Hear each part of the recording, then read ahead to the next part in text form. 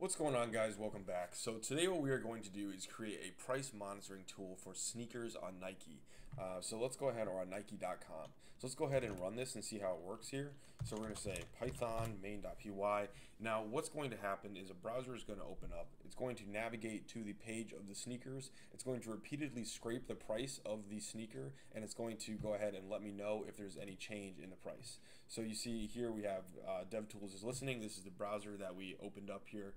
Typically this is a suite that is used for automated testing of the browser or for applications that the browser is rendering, but we're going to use it for just scraping the internet.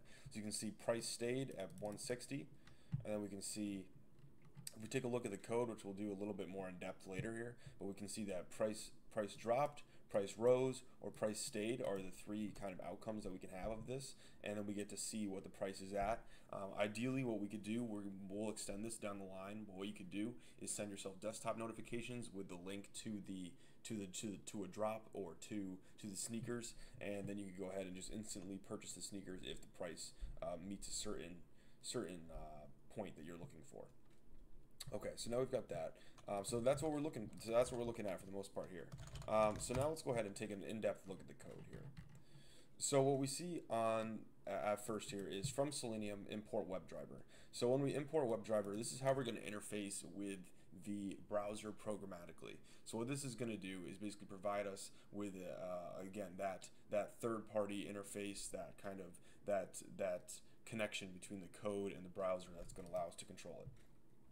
Next up here, we're going to import time as well. This library is going to be used to basically delay the amount of times that we go and scrape the price, because if we're scraping as fast as we can, that's way too many requests, and we're not actually catching the price updates that we want to catch. They're more longer time frame price updates, and we also want to catch them as soon as they happen. So 5 seconds is kind of a good time frame for that. Next up here we have our class sneakers bot. So when we create an instance of this class, so basically when we go like this, remember when creating an instance of a class looks like this. So if I were to just create a variable,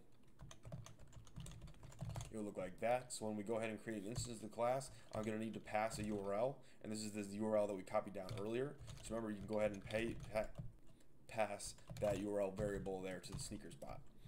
Next up here we have the self.driver. So we have self.driver equals webdriver.chrome, and again we're passing the path to a Chrome driver, and again remember that is the interface for interacting with the browser. So we go ahead and we get this Chrome driver from this downloads right here, and again this link will be right in the description. And again, what you guys want to do before you download any version of Chrome is go ahead and check out your version. So here I see I have version 83.0.4103.61, and so then when I was downloading here, I would want to download, or I downloaded the 83.0.4 etc. So you guys want to download the Chrome driver that matches the version of Google Chrome that you have. If they do not match, go ahead and update your Google Chrome anyways. Alright, so next up here we have a function or method called getPrice. So what this method or function does, remember method and function are largely synonymous. In our case, methods are used when we're talking about functions that are part of a class. Functions is kind of a more generic term. Alright, so now we can say def getPrice. So we can say, we go ahead and we tell the driver to navigate to the URL. We then tell the driver to go ahead and find an element by the XPath. So remember, if we take a look at the DOM here, we can see that this is our tree, and if we look at our XPath, that is a destination to a node in our tree. So in our case here, the destination node is this div, which contains the price, and the way to uniquely identify this is with this data-test equals product price here. So with this data-test equals product price, what we can do is we can go ahead and we can set that up to be the specific element that we target. So we can go ahead and say self.driver.findElement by XPath, passing this odd looking string here, but basically this is some syntax for finding it by the XPath and by product price. So then after we get that element, this is still a web element, so it's still an object from the Selenium library, so we can still reference some of the HTML or some of the attributes of this element with our code programmatically here. So we want to say we want to get the price, so we want to get the inner HTML. Remember guys, if we looked here, we saw that this price is actually in between these tags, this div tag, open and closing tag here, and we want to get the price.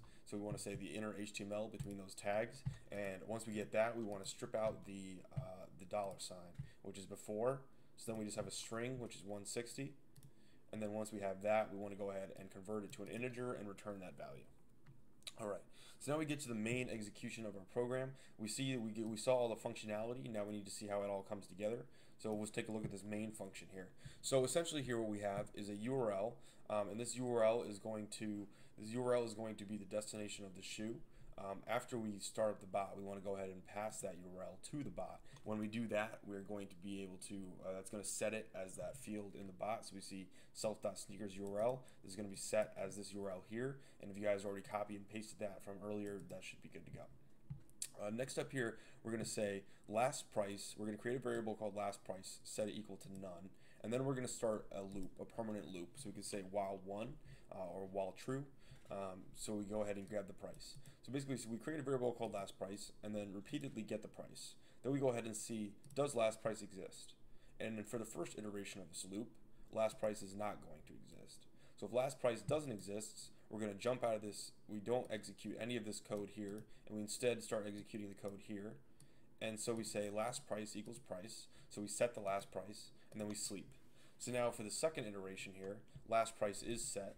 And then we say, again, continuing our loop here, last price is set now. So if last price, and now we continue, that'd be yes. So if last price is less than, or if the price is less than the last price, then we go ahead and say the price dropped. If the price is greater than the last price, then we say the price rose, or we call this the new price. And we can say otherwise the price stayed the same. All right, so that's kind of just a basic, short little sort of algorithm, I suppose, for calculating this here. All right, so what we want to go ahead and now do is we saw it run earlier, but generally speaking, what we would do is we could set up some desktop notifications with some hyperlinks. We'll go ahead and configure that in a future episode when we extend the functionality or expose this through an API that can be queried or whatnot. So let's go ahead and end it up there. Thank you guys very much for watching. Remember, all the links for everything are in the description. I encourage you guys to follow along. This is a fun video for getting started with programming in Python. And yeah, again, thank you guys very much for watching. I hope you enjoyed this video. Your support is greatly appreciated. Any thumbs up or subscriptions would be fantastic. And I will see you guys in the next one. Have a great day.